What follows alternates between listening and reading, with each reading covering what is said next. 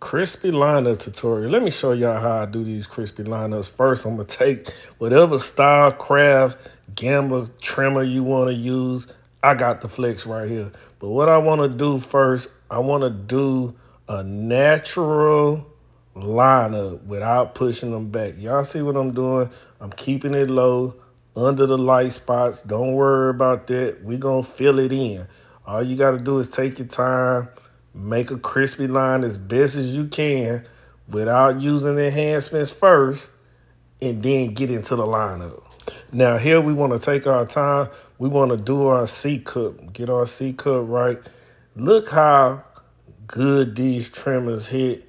And this is based on how you adjust your trimmers. I have mine very close to zero gap, but not completely zero gap. Right here, he normally just wears his beard very natural, but that little space right there by his mustache, by his lip, right around the corner of his lip, today he wants to fill that in. Today, he got a party to go to. He trying to show out, look good on his pictures, right? Like everybody else. But you can see, you can create a sharp line without enhancements. Now, it's not going to be like a heavy lineup where you can see it and everything just pop out and all that. But this is a natural lineup. I've been a barber licensed 24 years. So what you're going to get from me all the time is a nice edge up, crispy, without enhancements. I don't need them. But in today's time, you got to go with the flow. You got to go with what the clients ask for, number one. And then you have to be up on, your craft and what's new, what's going on, what's the trend, what everybody want, what's going on, right? So we stay in the mix, basically. We stay watching, staying sharp, right? So now it's time for the enhancements. And I'm using a semi-permanent right here, right? You can use any semi-permanent. Just find one that you like, right? I can tell you which one I use. I use a different one every time. But the key is I just want to hit the light spots. Now, the more hair, the heavier the spray.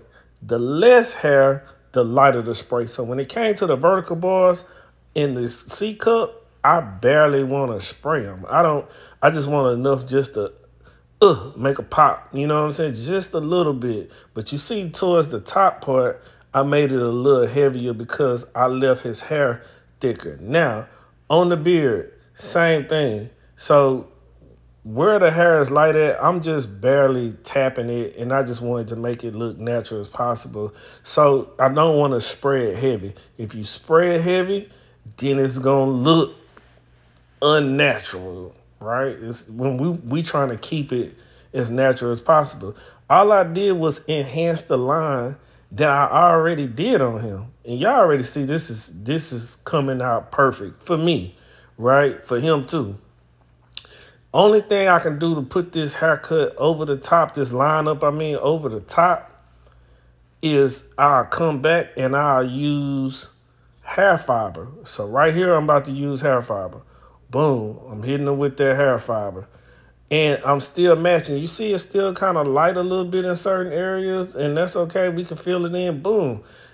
It all matches his braids. Look at the braids and look at the front lineup part. All that match, right? On the sides, like I said, you want to lightly spray it. Once you got everything in place, then you can come back. You can tap. You can detail. You can make your line define the most crispiest line ever, right? I just gave y'all all of my tips I use to get a crispy lineup, right? So you just making sure you're taking your time and making sure everything line up and the detailing towards the end just to get that. Look at that thing, man. It's popping, it's busting. All we really gotta do now is clean up this little C-cup area, and then we wanna make the back of his beard as natural as possible, right? And you just take your trimmer and pull it away. But that's the crispy lineup tutorial.